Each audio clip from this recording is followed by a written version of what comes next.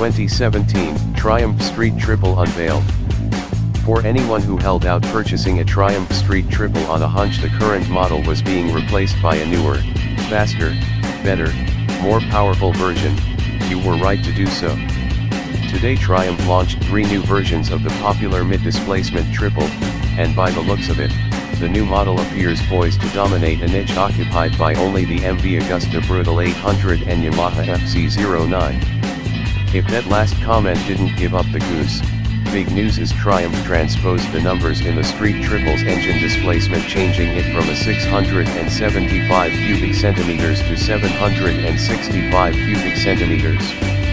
Coinciding with the displacement bumper increases in horsepower and torque, 111, 116, and 121 claimed HP for the S, R, Rs, respectively, compared to the claimed 106 crankshaft HP of the previous Street Triple, which spat out 94.3 HP to the wheel last time we dynoed one in this shootout.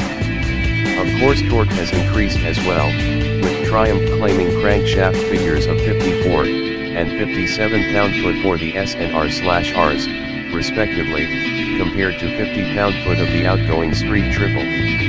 A slew of other changes grace the new 2017 Triumph Street Triple lineup, some of which carry across the model lineup while others are indigenous to only the higher spec R or Rs versions.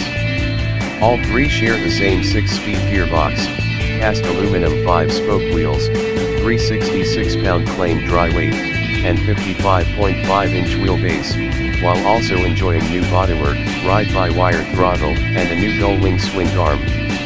It also boasts an updated LCD instrument cluster, ABS, switchable traction control, and road and rain riding modes. US pricing for the S model begins at $9,900, $11,200 in Canada.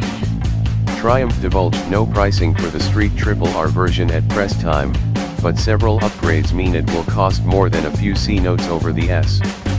Those upgrades include the aforementioned power increases, Brembo M432 front brake calipers, a slip/assist clutch, fully adjustable separate function Showa fork, and fully adjustable Showa RSU shock, color TFT display, 4 riding modes, sport, road, rain, rider, a 5-way joystick control, self-canceling turn signals, fly screen, seat stitching, and pinstriping. The R and Rs also sport livelier rake/trail figures of 23.9 degrees/3.9 inches versus 24.8 degrees/4.1 inches of the S model. From R to Rs, the 2017 Triumph Street Triple gains Brembo M50 monoblock front calipers, fully adjustable Showa big piston fork, fully adjustable Öhlins RSU shock with piggyback reservoir, quick shifter, a 5th riding mode, track, a chin fairing, lower chain guard, and pillion cowl. As with the R, no pricing was provided regarding the Rs.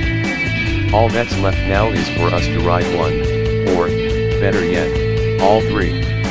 We'll let you know when and where that takes place, with hopefully a shootout between the new 765 Street Triple and MV Agusta Brutale 800 to follow close behind. And let's not forget the updated Yamaha FZ-09, we should throw it in for good measure, and make things even more interesting.